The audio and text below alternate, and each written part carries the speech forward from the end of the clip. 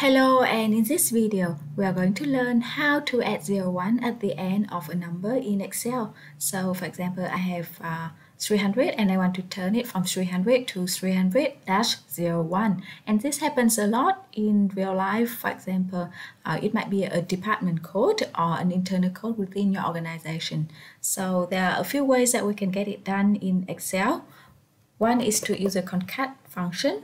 So for the CONCAT function, we will need to divide into 3 cells. The first cell contains the original number, and then for the second cell, we will specify what we want to add.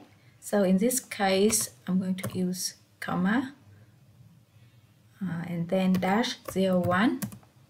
Okay. And then for the third cell, this is where we add in the CONCAT function. So equal CONCAT. Okay, and what CONCAT does is that it will join 2 cells into one. So we are telling Excel to please join the first cell, which is F7, then the second cell, which is G7, to create a new cell. Okay, and that's done. Now we have 300-01, which is exactly what we want.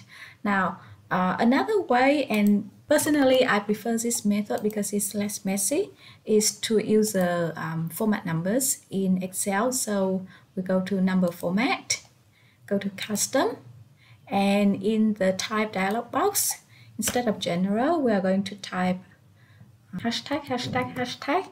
That means that we want the cell to start with a number, and then we are going to add double quote, -01, close double quote. Basically, a double quote means that we are going to add text after every number that are formatted in the cell. So click OK, and we are done. Now let's try another number.